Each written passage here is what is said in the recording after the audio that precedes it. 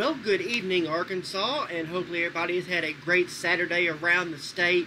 We have seen a few isolated to widely scattered showers and storms around the state. We saw a few in central Arkansas earlier this afternoon. We have a few in southeast and a few up in the Ozarks as well this afternoon. Again, as I mentioned, not as much coverage as I expected, and nowhere near as much coverage as we've seen over the past couple of days. Again, a very typical summer afternoon with the garden variety type showers and storms around the state, and that really has been the case. We will still see those again as we head into the evening hours, but they will start to taper off as we head into the overnight hours. Of course, the bigger story around the state has been the heat. A lot of us coming in the 90s around the state. 95 in Camden, 91 in Mena, 93 up in Piggott.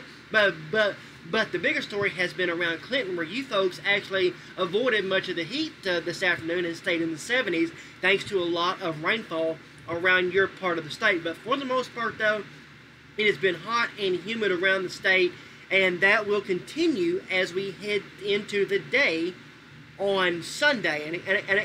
And of course, throughout the day on Sunday, of course, we are watching for a variety of different things that we're going to be watching for around the state. And again, we are watching for the potential for high heat, especially on Sunday, and we're going to be watching for those heat advisory out for much of the state on Sunday from northeast down into southwest and across parts of southeast Arkansas as well.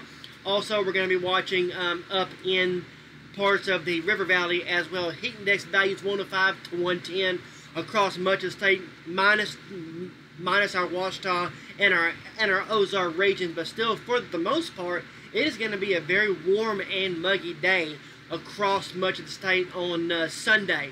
Now, with that being said, of course, we are watching late week as well into next weekend for the potential for a cold front to come through the state.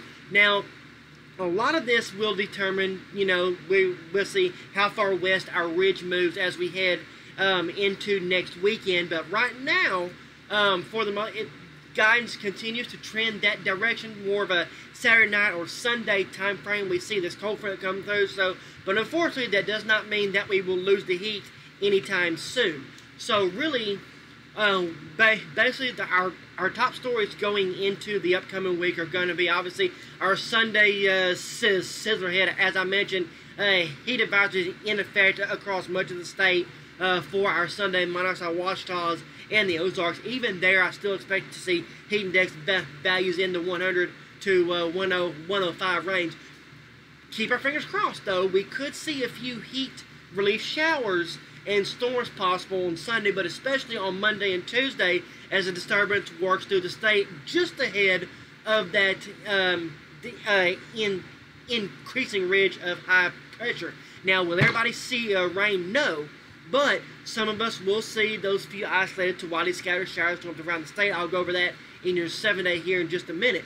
Now, as we head through mid to late week, the heat wave will intensify significantly around the state, with many of us reaching the upper 90s to the low 100s around the state. Where and how deep those hundreds get will basically be determined by what happens Sunday, Monday, and Tuesday. If we see widespread rain, we may not see as many 100s. If we don't get as much rain, then the chances of 100s do go up as we head throughout the upcoming week. Now, as we head into the weekend, obviously, as you saw a little bit of, we are still watching for that potential for the cool down as we head into next weekend, and that's going to be when we start to see beyond that.